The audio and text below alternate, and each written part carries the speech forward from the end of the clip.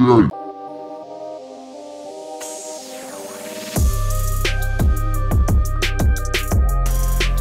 guys, welcome back to another channel episode of Yeah, because that made sense. Anyway, yeah, what the fuck? Today we are going to be doing a new episode or a new series, however you want to call it. It's going to be basically me receive logos from you, and I'm going to provide my own personal opinion on how I think you could have just done it a little bit better. So that just sounds cocky, but it's what I'm going to be doing. So I've had a few submissions from my audience and they have created logos, and I want to jump in Illustrator and just see how they've gone about their design process and what I think I would have done a little bit better.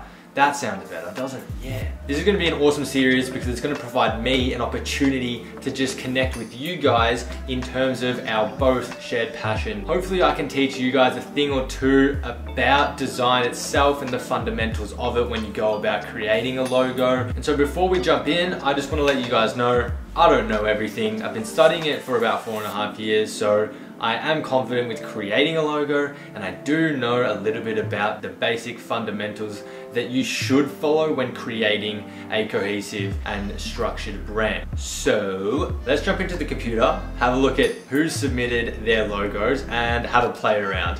Also, think of some names to call this series. I don't know what to call it, so we'll figure that out. Sweet. So the first person that sent me an email was William Wiley, and he says, "Hi, my name's Will. I've been doing photography for around a year now, but recently started using Illustrator after finding the YouTube just for fun, and have been making designs for a clothing brand and for a friend's website. I try to make original designs and also use my photos to make my clothing designs and logos. I'm still not the best at it, but I enjoy it a bunch, even if it's just messing around with the tools and making random pictures in my spare time.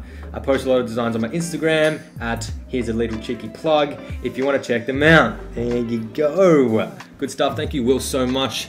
And he's linked to Illustrator files, which we are going to need. Let's check this out now. So here we have a cat, and I think this one is the logo that we've got going on. All right, so initial thoughts. Great. First of all, it's great that you're just jumping on Illustrator just to have a play around. It's exactly how I started off when I found graphic design and started to like it. I was doing things for friends as well. Play around. I like this little illustration, but these logos over here seem more like of an actual logo. So I reckon we'll put that one away and we'll just play around with this. So I don't know what the business is. It definitely helps to know what brand you're working with so that you can kind of target your design work towards whatever intended audience there may be.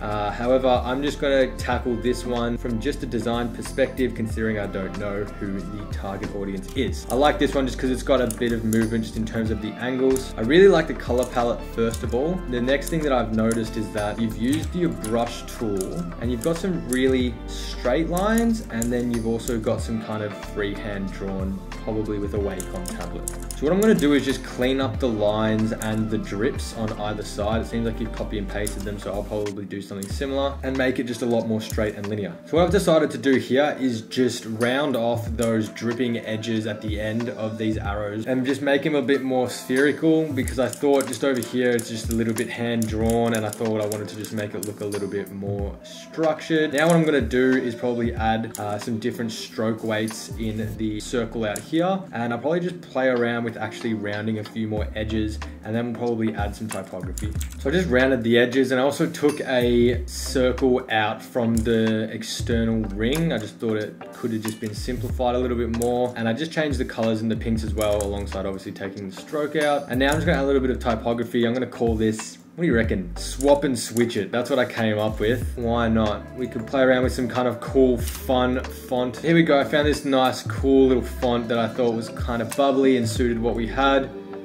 And I kind of played around with the typography, just using size, and yeah, I just played around with the font, just making the swap and switch it, just stack up on top of each other, and I made it sit really nicely. I think if the logo was positioned like this, probably make this a little bit smaller like that. And then you can also position it like, you can stack it on top. So let me know, what do you guys think? Did we make it better? Did we make it worse? What would you guys do differently? I would love to hear your thoughts.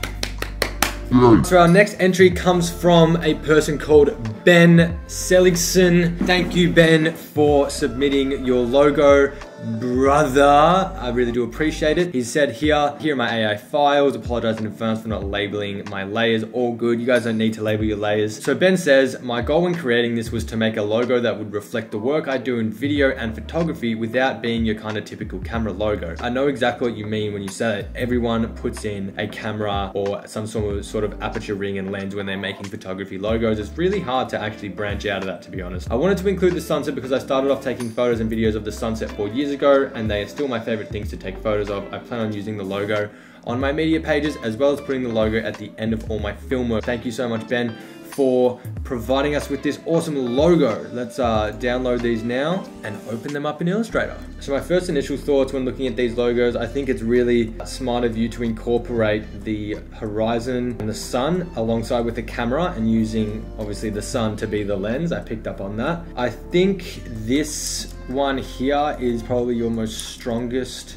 one, just because the whole logo is packaged together, which means you'll be able to apply it on any background. So I'll probably help you out with this one. Just to let you know, guys, when you're sending me your logos in your Illustrator files, if you've got typography and I don't have the font, this is what it's going to look like.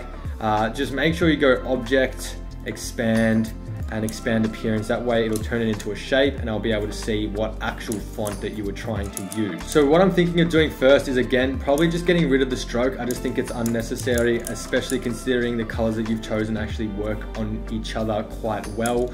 And I'll probably have a look at a bit of typography. Let's copy her over. So already by taking away the stroke, it just looks much better on the outer ring, and we'll do the same with the camera in here. Making the reflection a little bit different to how you had it. Yeah, it looks like shit. Just with the typography, I'm probably just gonna make it all capitals because I just prefer sans serif, kind of just in your face. Let's be loud and bold kind of style. To be honest, I reckon that could just go. We just don't need it in there. And we'll probably just make this yellow, but just in the same style as what we've got going on with the red. And I just do that by clicking on the red and then just dragging your slider to that. So as you can tell, it's just not as vibrant. It just looks a little bit cleaner. And we could probably get away with making the sun a little bit bigger. We now bring it down to this size. What do you guys reckon? Which one do you prefer? All I did was make the camera on the inside a little bit thicker. I changed the reflection on the sun and made it just a whiter color. I just think that kind of, I can see what you did. You tried to use the yellow and make it a little bit transparent, but on the blue, it kind of created a little bit of a, I don't want to call it ugly, but it's kind of ugly. It's like an ugly brown. I took away the strokes of the outlines and the camera itself. We changed the typography to all capital letters and everything kind of just sits nicely on each other now. Yeah, let me know in the comments below if you think it's a job well done or if I did a shit job. And the last logo that we're going to be doing today is from a person called Brian. Brian says, hey CK Creative, this logo here is a logo I've done for school and it is for a coffee brand I made up called Log Cabin Coffee. I've been working with Illustrator for a year now, so my skills in designing logos are not the best. This logo in particular is my final. Love your content, man. Keep up the great work, Brian. And then he's got another cheeky plug at the bottom. Thanks, Brian. Really appreciate your submission. Best of luck with your final assignments. I can remember for me, it was quite stressful times. Let's see if we can add to this. Once again, you can see that the logo font here hasn't been expanded, and so I can't actually see what he's got, but that's okay. Maybe we can see if we can use a different font. So, initial thoughts. I do like the colors that you have used, obviously very coffee-like. I'm not too sure what you're doing with these flicks here. I do like that addition. I just don't think it kind of works. Like the C clearly goes around, you've kind of cut it up so it kind of just flicks off, which is cool, but the thing is you haven't done it with the L. If you're gonna do it with the capital C, you probably wanna do it with the capital L as well. And I'm really not too sure what it's trying to convey either. So we might have a look at that.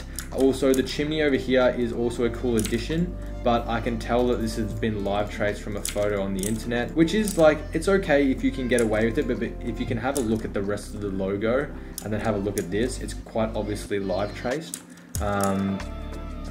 which you don't really want to be doing. You want to be try design. If you don't know what live tracing is, guys, it's basically where you drag and drop an image over top and you live trace it, which is an option that you can do in Illustrator, and the computer basically vectorizes it itself. I do really like what you've done here with the coffee bean as in use for the eye. I think I might even pinch this over, see what we can make with the kind of shapes that we have here. I've basically enlarged the coffee bean to the point where one was sitting on the top and the other was sitting on the bottom.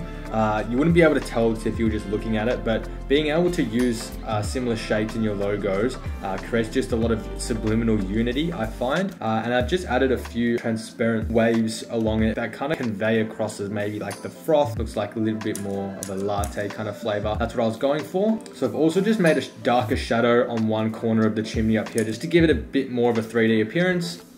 And I'm thinking of just playing around with a bit of the typography at the moment. So I found this font here. I'm not too sure if it's the right one, but it provides a bit more of a rustic kind of vibe. I feel like, you know, log cabin kind of emulates the same feeling as well. So that's why I've kind of gone with it. So what I've done is I've just made the white circle a little bit less intense. And there you go, guys. I stuck with the rustic kind of font that I found, and I thought it kind of suited, especially once I added the nice script font with the coffee just tucked in under it. Overall, I really like the movement and the flow. The colors work really well.